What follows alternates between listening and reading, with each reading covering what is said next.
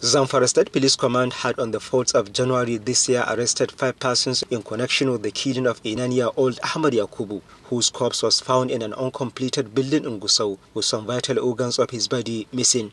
Investigation by the police revealed that the little Ahmad was one out of a number of children that had fallen victims of the heinous crime allegedly committed by the suspected 5-man human flesh-eater syndicate.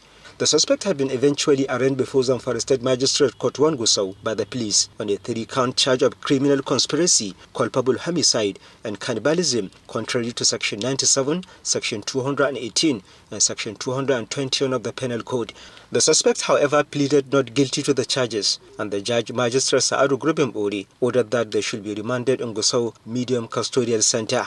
Meanwhile, there was a massive turnout of spectators at the proceeding, including the parents and close relative of the late 9-year-old Ahmad Yakubu, as his mother burst into tears, pleading for justice.